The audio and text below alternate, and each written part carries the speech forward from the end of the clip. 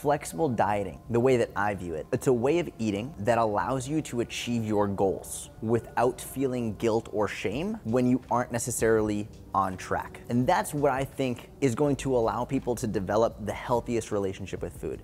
When number one, you're eating in a way that supports achieving your goals. So if you want to lose fat, you're losing fat. If you want to build muscle, you're building muscle. But it's not creating any anxiety or worry or fear or guilt or shame around the foods you're eating, around the idea that some foods are good or bad, around the ideas that some food are inherently fattening, around the ideas that some food are inherently dirty or you should never eat them. That's what flexible dieting is. It's being able to say 80% of the time, you're going to eat in a way that supports your goals, that supports your physique-based goals, that supports your performance-based goals, that allows you to lose fat and build muscle and get stronger. And the 20% of time that you don't necessarily stick to it, it's okay. You didn't screw up.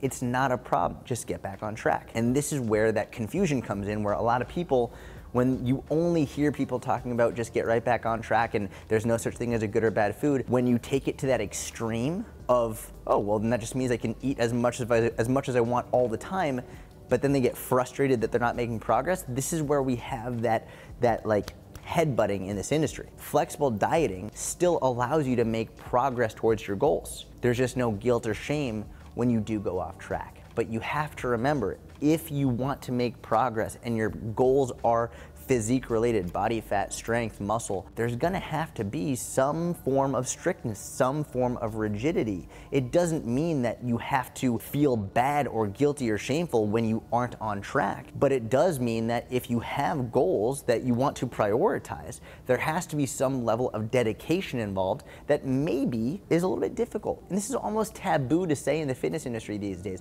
It's almost taboo to say that you aren't going to give in to your every single desire. It's almost taboo to say that you should stick to something even during times where you might not want to, which to me is mind-blowing. It's like, if you want to accomplish anything, you can't just give in to your every desire. You're going to have to make sacrifices. And this is, to me, what flexible dieting is. Being able to make these sacrifices that you want to make to achieve the goals that you want, that you've defined for yourself. No one else has defined for you, you've defined them. But when you do have the times that you do go off track, or you go on vacation, or maybe you sleep in, or whatever it is, and then you end up deciding that, like, you know what, or it's a birthday party, or it could be anything, an anniversary, you do go off track, you don't get mad or upset or guilty or anxiety ridden, you just get back on track. And that is flexible dieting.